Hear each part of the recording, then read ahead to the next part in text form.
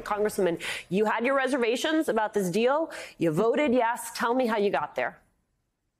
Yeah, I'll tell you how I got there.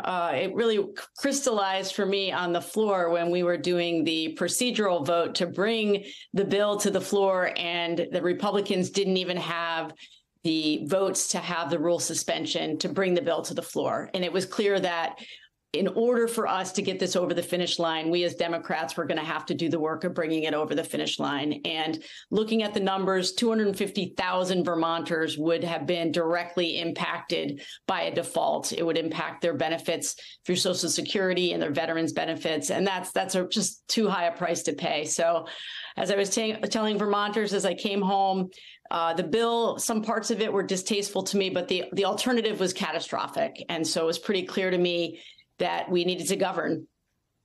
You have said that this whole situation with the debt fight, it makes it clear that the debt ceiling should be abolished. Tell me what that would look like and what it would take to get there. So I know that there is a bill already circulating for us to sign on to just do away with the debt ceiling. We are one of only 2 nations in the world, Western nations, that have a debt ceiling.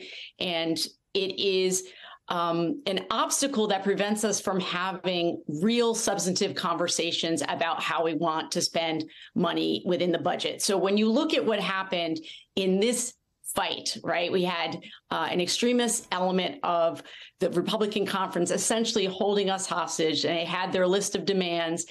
And what was the compromise that was arrived at with the president, his negotiators, and McCarthy was not just about the debt ceiling or reducing the debt. There were parts of the budget that got included in that. That is not the way we want to do our work. We have to go through committee process in the light of day and making sure that we're making decisions that are in the best interest of the American people. It is not good for any state or constituents to see a small group of people negotiating behind closed doors. It should be happening within the Agricultural Committee for the Farm Bill and in the Appropriations Committee.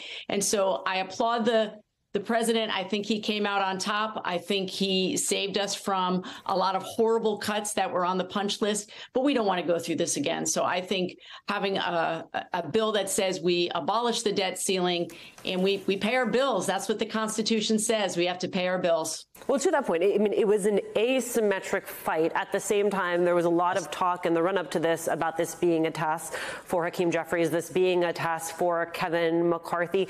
Does this give you any sense that there is the possibility of compromise on other legislation moving forward in this Congress? Surprisingly, it does, because the extremist members of the conference lost. They did not get what they wanted. They literally wanted to crash the economy. I feel that most sincerely. So many of them voted to default.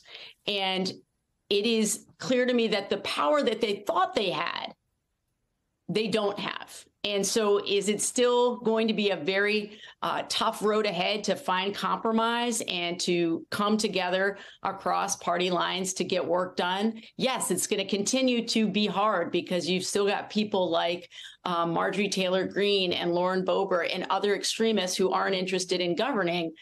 But we saw in the compromise that McCarthy made that at least he, on some level, understands the stakes, that default was not possible for us, not just for our economy, but for the global economy. So I actually feel surprisingly a little bit hopeful coming out of this. I will take that optimism where I can get it. Congresswoman Becca Balint, thank you so much for taking the time to be with us.